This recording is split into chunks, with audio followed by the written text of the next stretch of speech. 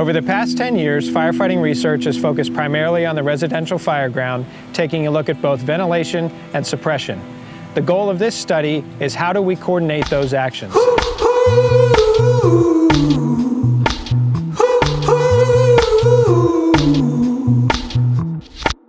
Currently, we're just outside of Atlanta, Georgia, partnering with the Cobb County Fire Department, taking a look at what coordinated fire attack means in multifamily dwellings. Cobb County is a metro Atlanta agency that we service about 800,000 citizens, and we're a 29-station, all-career department. We have 5 battalions and about 700 firefighters. The structures here are real structures. About 90 days ago is when people got moved out of here, and then ULs come in and put in the actual furniture to make them as real as possible. Multifamily dwellings provide a unique set of exposure challenges when under fire conditions. As a fire begins to grow and develop within a single apartment, both heat and fire gases can be spread throughout the building via common void spaces and pipe chases. These garden apartments incorporate an enclosed center stairwell, which can allow smoke and fire to travel upwards in the egress path and possibly trap occupants above. Additionally, fires in lower-level apartments have the potential to extend on the exterior of the building via windows or balcony openings to either occupied apartments above or a common attic space going from one side of the building to the other. These typically have a lot higher life safety density, so you're putting a lot more people on a much smaller footprint, so you have significantly greater exposures both of property and lives in these. So the work that you see happening here really takes an army to put forward to accomplish.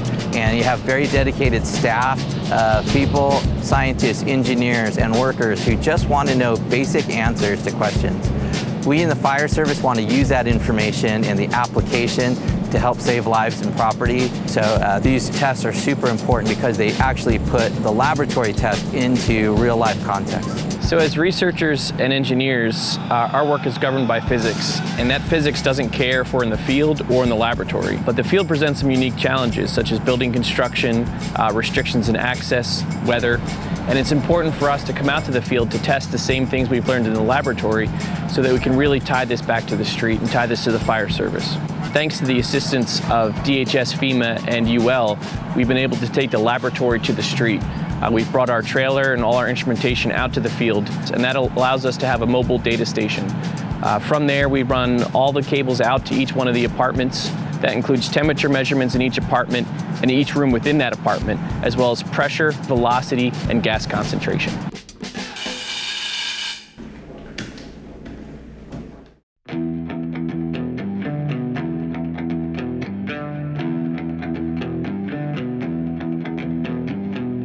We want to ensure that the tactics that we're utilizing and how we're utilizing them is having the greatest benefit on the victims and their survivability. So the things that we do, while they may look like they're being a benefit to the immediate area that we're attacking or operating in, it may have negative effects in other areas of the structure. So this is our fan on prior to them getting into the apartment.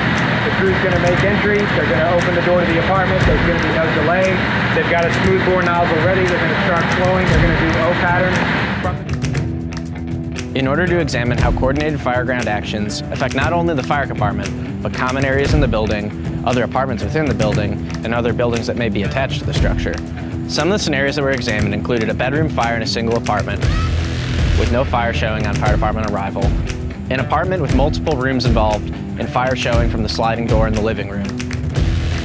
A terrace-level apartment fire with fire and smoke extension to the common stairwell, and a terrace-level apartment fire with exterior fire spread across multiple balconies.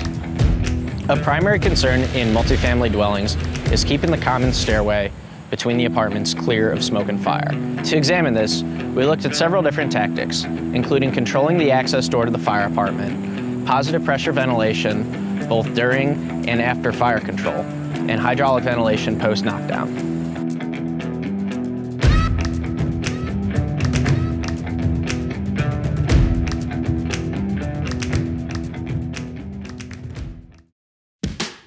This research would not be possible without the support of a fire department sending resources, personnel, and equipment to allow the safe conduction of these experiments. Fortunately, I have a command staff and a fire chief that's very supportive of the mission that ULFSRI is doing. So they dedicated an engine crew and a ladder truck every day to the assignment. And then today, with the fires even being bigger at the end, we now have 4 engines, a ladder truck, a heavy rescue, and then 10 extra off-duty personnel that our department is supporting being here today.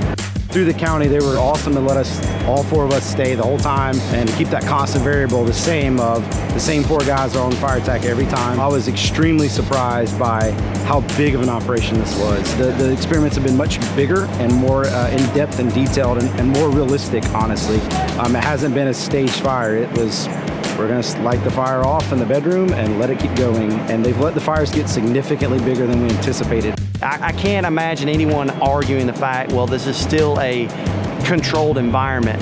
Yes, it's a controlled environment for UL's information gathering, but as far as being on the fire attack crew, I can't imagine a more realistic approach to what we're doing here.